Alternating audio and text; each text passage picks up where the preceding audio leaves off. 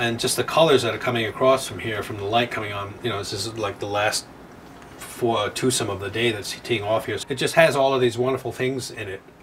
On a given week, I personally will have gone through maybe 40 or 50,000 wire images and an edited version of our material that the rest of the photo editors go through. So easily 100,000 pictures to choose 3.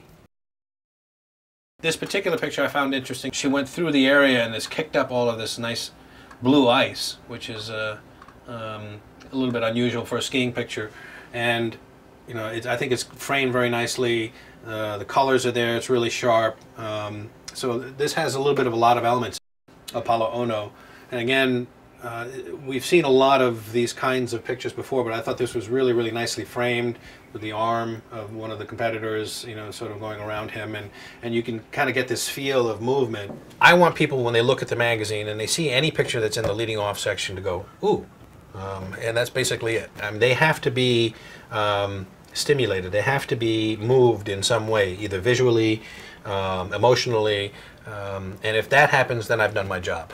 My reaction was, you know, it definitely fit into that ooh factor. It disturbed me visually, and there was some news element to this because there was accusations by the Welsh team that the Argentinians played dirty, and they denied it until this picture was published, and then they apologized. Soccer is a difficult sport to photograph, but to me, again, this incorporates a lot of the things that we're looking for in like a good action picture.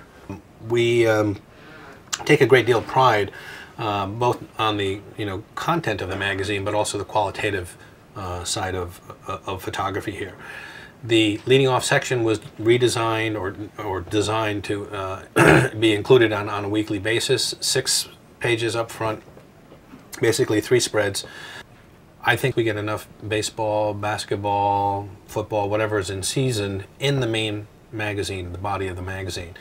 I've always treated the leading off section as an opportunity to showcase photography from all around the world. And this was Grant Hackett, who was an Australian swimmer, sort of up below the water and above the water in the very famous Sydney Bridge. And this is a kind of picture that I always find to be intriguing. It's a little bit different. You look at it and you kind of say, what's going on here? We've run versions of this before, some better than this.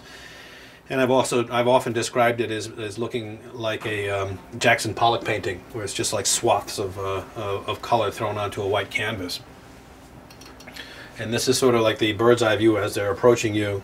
So again, strong graphic content, good color, and something unusual that's not baseball, basketball. Thank you very much. And this last one is the one that keeps me going. This just won first place. It's odd that it's in this, but this won first place in World Press Photo this year. Paralympic swimmers, where this guy, Xavier Torres, is diving in. That's his prosthetics that he's left. Normally that's used for shoes and clothing, but he left his legs there. So to me, this is all about taking the leap of faith. Leave all your shit behind and dive into the pool. Our new editor here, he's been here about 3-4 years, treats the leading off section as more of a news hole. He likes things that are a bit more topical, a bit more newsy. He also likes them to be, if possible, related. So it's not easy every week to get the right mix. My responsibility is to present them with a variety of choices. And I love this, that there was a story behind it too, mother-daughter, training for the triathlon, but just the way that the photographer approached it, the composition, the fact that it's done underwater, the reflection, everything on it that's going on. And when I showed this, the creative director said, well, this is the kind of picture you'd find in a photo magazine. And I said, thank you. And that's all I said.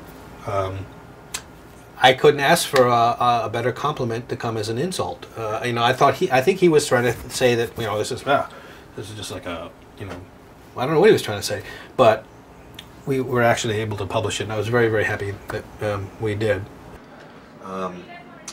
I will continue to show things that I think are either stunning, beautiful, artistic, graphic, colorful, action, crunch, grace, you name it. If it's, you know, an interesting enough picture, I'm going to show it. Now, same philosophy, you know, it's a picture that you feel. And it was very disturbing because his body, nobody's body should do this. You know, his body is going forward and his head is being pulled backwards. But again, it's a very strong visual. You know, you can tell that there's something going on here, and you can almost hear the bodies colliding, and you know, all of these things sort of like flying off. The first few of these pictures, you know, do make you cringe a little bit when you look at them. The reason I like this one so much is because you actually see, you know, the anguish on Gary Stevens' face here, which wasn't quite visible in some of the other ones. So this is both, you know, content-wise, expression, you know, and composition, you know, work for me. There's some motion going on because the guy's got his face hit. So which is causing this sort of distortion in his lips and his cheeks and all of that, but there's sweat and everything else coming. But anybody that, you know, looks at this knows that this is what they do when they box. They hit each other. There's a lot of pain involved sometimes. Ditto the football. I mean, they, you know, they describe it as a war. You know, it's played on the field of battle. But I think the beauty of this picture is that it caught a moment that the video can't. You know, when you watch it on video, you hear it, and then he's down. But you don't actually see all these little pieces of the helmet as they're flying off. And also to have the ball, because this has already hit his head and it's coming back. So you don't get to see that in a video. This is a little disturbing because, you know, when you first look at it, you don't realize that that's somebody's hand, you know, and an arm sticking out there. But anybody that saw this race will know, and if they read the newspapers, that he actually survived. He did not. I doubt. Well, I know for sure we would never show an accident where somebody died unless it was a journalistically driven.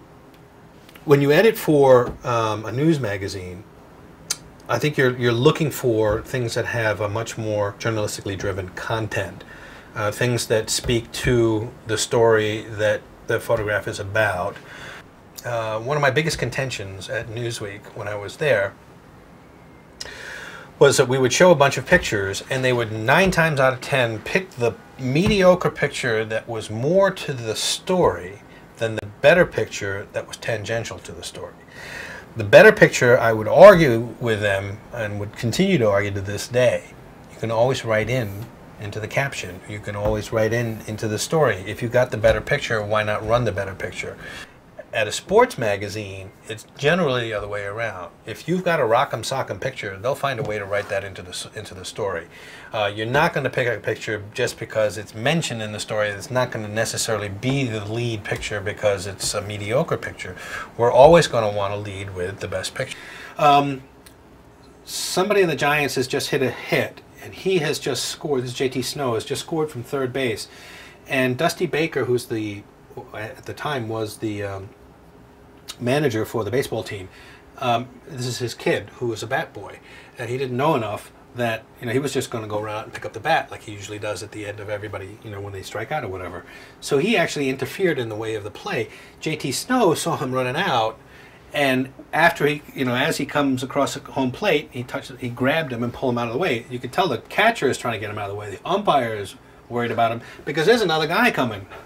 You know, was about to try to score. So if this kid was still there and there was a collision at play, it could have been horrendous. My contention is if it's a great picture, it belongs to the magazine, whether we took it or not. But I would be remiss if I did not show everything that I thought was worth being considered. So to me, the overriding factor is the content and not who took it. There's another shot from, you know, I think it's the Austin American-Statesman, local level high school football, and some of the best pictures, you know, as I said before, I think are being done on that level, you know, and I'm really happy to see that because it gives us an opportunity to pick up some things and have some, you know, greater visibility for some very good photography that's being done out there.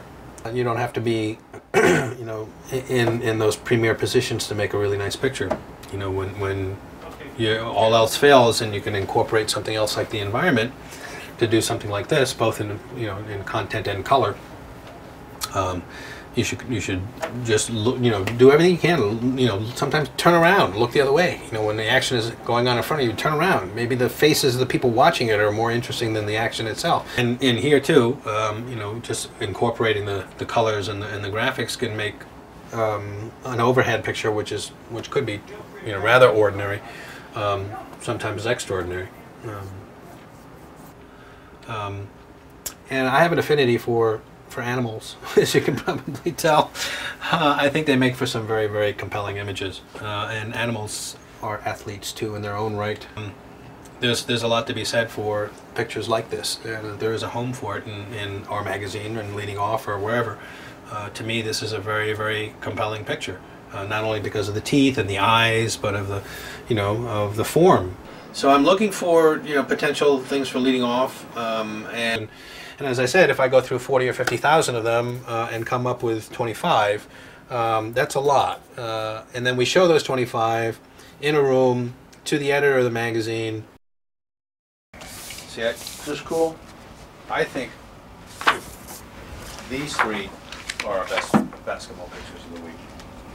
Yeah, I know you hands do. down. And they also are the flying bodies. They all work together as a thematic kind of thing. Mm-hmm. What this would mean though is that we would lose the women from the I know. So which of these do you like best? That one. And Texas Tech is still in, right? That is correct. How about this? Hello Basketball. Do these? It's better. Okay, that's a good thing, I guess.